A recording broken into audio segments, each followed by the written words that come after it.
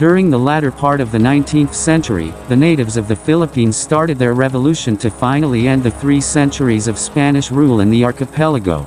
This ended in the proclamation of the First Republic in Asia in 1898.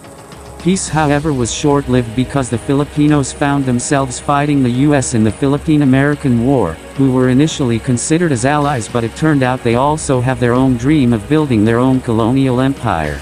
In today's video, we will be talking about the last Spanish holdout in the Philippines, men cut off from communications with their own government and military. These Spaniards continued their defense against the Filipino forces until in 1899. During the Philippine Revolution and into the Philippine-American War. This is the Siege of Baler. Baler is a town located on the eastern seaboard of Luzon, about 225 kilometers or 140 miles from the capital, Manila. The Philippine Revolution against the Spanish colonial rule started in 1896. In September 1897, the Spanish garrison in Baler consisted of 50 cazadores under Lieutenant Jose Mota. Their task is to prevent the revolutionaries from receiving smuggled arms. Mota's forces were attacked on the night of October 4 by Filipino revolutionaries under Novicio, killing Mota and 6 other Spaniards, wounding several and capturing 30 Spanish Mauser rifles. The initial phase of the revolution ended with the signing of the Pact of Banyak in 1897. In 1898, with resumption of the revolution, Baler was still reachable only by ship or by traversing on foot through nearly impassable jungle trails across the Sierra Madre mountain range that were often washed out by torrential tropical rains.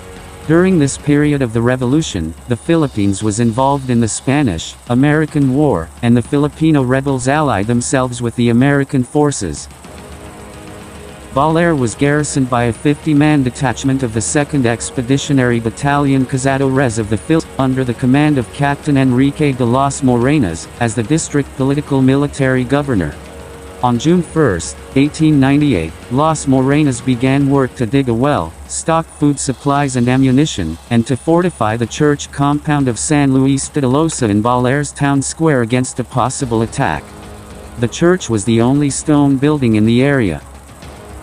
By the 26th of June, 1898, it was noticed that the town residents were leaving. And by the next day, the city was surrounded. Then on the night of 30th, 800 Filipino troops under Teodorico Luna attacked, and the garrison troops fell back to the church. The first few days of the siege saw several attempts by the Filipinos to get the Spanish to surrender by leaving letters, while they surrounded the church with trenches. The Spanish soldiers had to endure confinement in a small, hot, and humid space. As the siege progressed, their food supply began to run out through usage and spoilage. Supplementing their supplies through foraging. Enemy rifle fire did cause casualties, but diseases such as beriberi, dysentery, and fevers did more damage. The first Spaniard to die was Gomez Carreño, the town priest.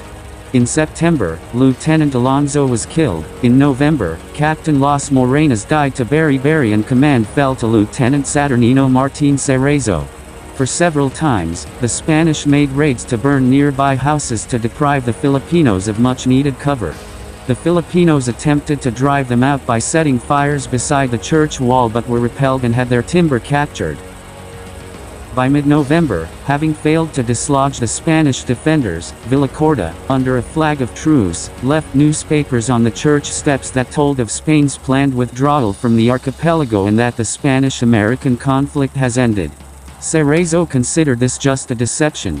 Villacorta brought in Spanish civilians and finally a uniformed Spanish officer left behind to wrap up Spain's affairs on the island, to no avail.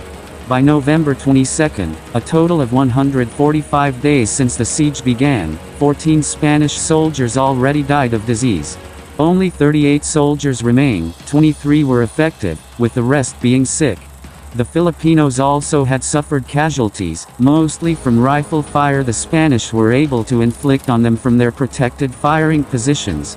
The next year brought more Spanish emissaries to Baler, but again Cerezo turned them away. In April, the Americans intervened when Commander Charles S. Sperry, commanding the USS Yorktown, attempted to rescue the Spanish. By this time, the Philippines had been at war with the United States since February. 5 Americans on a reconnaissance mission were killed due to a Filipino ambush. A lieutenant and 9 others were captured, and held prisoner by the Filipinos until they were rescued in December. In May 8, Filipino artillery shelling hit an improvised salve that held 3 Spaniards who had attempted to desert earlier in the siege. One of them, Alcaide Bayona, ran out and joined the Filipino troops. This was a blow to the Spanish as Bayona had important intelligence to share about their dire conditions, and helped fire the cannon on the church to good effect. On May 28, 1899, there was yet another attempt to get Cerezo and his men to surrender. Again, another Spanish officer, a lieutenant colonel, appeared under a flag of truce and was turned away.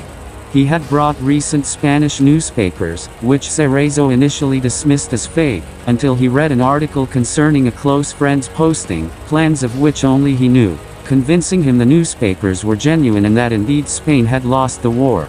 On June 2, Cerezo and his troops surrendered to the Filipinos, finally ending the siege that lasted 337 days or 11 months, from July 1, 1898 until June 2, 1899. General Emilio Aguinaldo, president of the First Philippine Republic, decreed that they were to be considered, not as prisoners of war but as friends. He also added, the valor, determination, and heroism with which that handful of men, cut off and without any hope of aid, defended their flag over the course of a year. 3 months later, on September 1, the survivors including Martin Cerezo, arrived in Barcelona where they were received and honored as heroes.